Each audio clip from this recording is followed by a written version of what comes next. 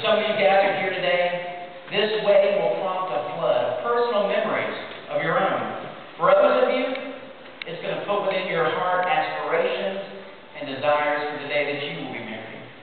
But for all of us, it will be our opportunity to share this most intimate and love-filled moment in the lives of two very special people whom we've grown to love and appreciate.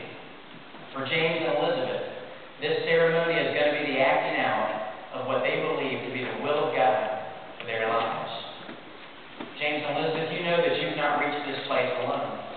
If you looked around this room, you would see that you're surrounded by your brothers and sisters in Christ.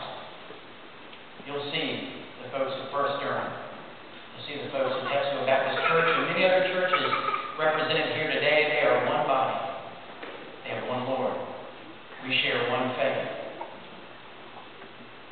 I want you to know that these are the people that have loved you. These are the people that have prayed for you and with you.